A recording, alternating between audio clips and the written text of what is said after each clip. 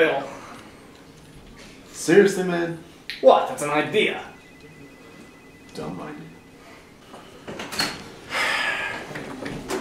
Gentlemen, do you know why you're here? Yeah, for the murder. The reckless driving. Look, Mr. Jordan. Commissioner Jordan. Okay, Commissioner Jordan. I was the one behind the wheel. That's my bad. Actually, the reckless driving was a bogus charge. I knew you'd never come down here if I told you what was really going on. And that is... The Gente Mala Muerte. What now? Come on, guys, don't play dumb.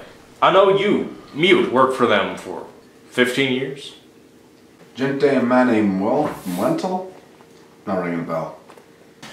Don't bullshit me, kiddo! I know you killed Hombre La Muerte. Oh, that yeah. guy. Yeah. What does he have to do with the Gerbil Many Muertos? Oh, Jesus Christ. Okay. Hombre La Muerte was the leader of the Gente Mala Muerte. How are you not getting this? Oh, I think I get it. Yeah. Oh, thank God. I don't get it. Me neither. I can hear everything you're saying.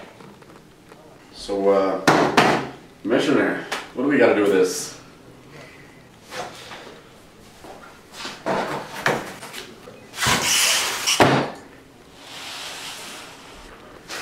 An old associate of yours, Mr. Barney Black, recently resurfaced. Our sources tell us that he may have serious connections to the Gente Mala Muerte inner circle. No, that can't be right. After all, Barney's the one that helped us take down that monstrosity of a crime ring. These meetings with known Gente associates and phone calls and such suggest otherwise.